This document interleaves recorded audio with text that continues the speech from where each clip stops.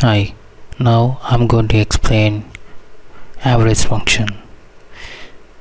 Before that, I want to tell you that all group functions ignore null values in the column. Make a note of this. All group functions ignore null values in the column except count start.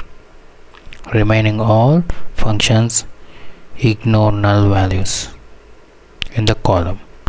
So in this slide, if you see this, the average is calculated based on the rows in the table where a valid value is stored in the commission underscore percentage column.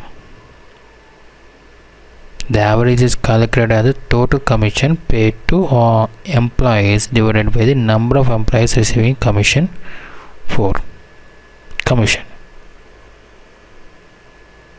So how many records we are getting? This average function ignores null values, so we won't get correct actual. This is not a correct average. So how do we get? So we have to use now NVL function to force the group function to include null values.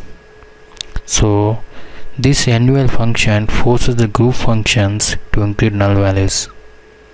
So when you use NVL function along with an average, then average is calculated based on all rows in the table regardless of whether null values are stored in the commission percentage column. The average is calculated as total commission paid to all employees divided by the total number of employees in the company.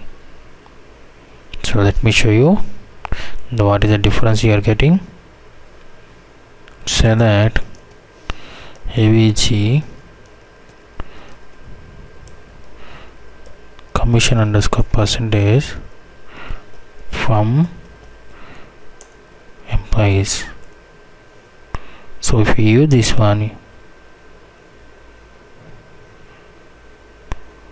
this is giving 0 to 2, but whereas in how many employees we have now? 107 employees, and without using NVR we are getting 0 to 2.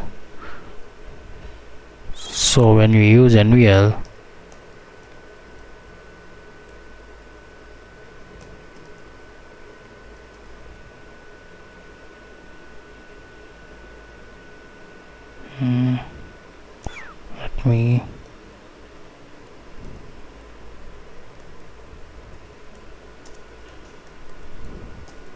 when we use NVL,